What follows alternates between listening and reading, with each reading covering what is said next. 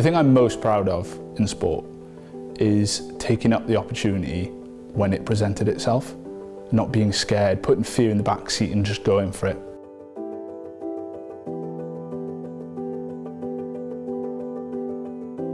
I was lucky enough to go through like representative rugby then, playing for Swansea, age grade stuff, and then Ospreys, and then Welsh caps, you know, up until 20s, and then, you know, eventually actually signed a full-time contract with the Ospreys.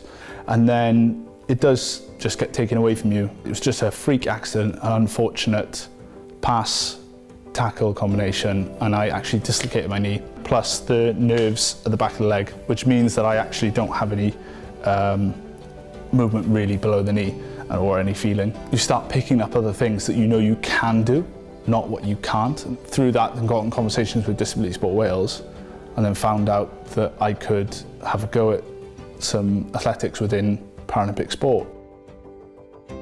It's brilliant to be coming back to Oystermouth Primary School. And this is where I learned to enjoy sport and really realise sport was something that I could do and that I could excel at and enjoy. It's always lovely to see Mrs. Morgan. I remember Mrs. Morgan was my Year 2 teacher, and she just got the best out of you, you know. It's wonderful seeing Harrison, and it's amazing to see his professional career now. So the whole school community is really proud of him. And Harrison was just always smiling. He came to school with a big smile on his face. It was a pleasure to teach.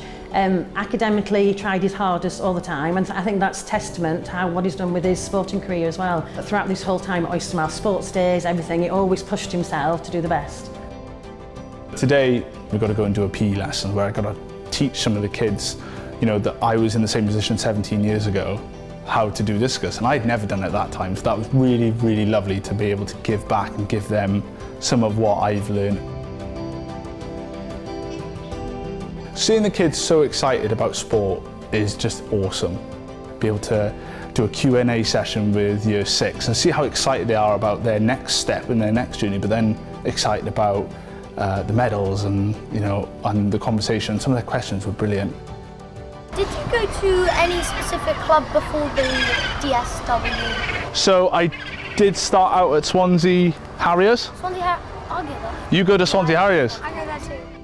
We've had a fantastic day, and the feedback from the children and the staff has been wonderful.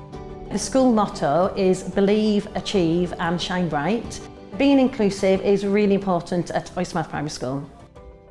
Inclusivity is so important to give everyone that opportunity to thrive.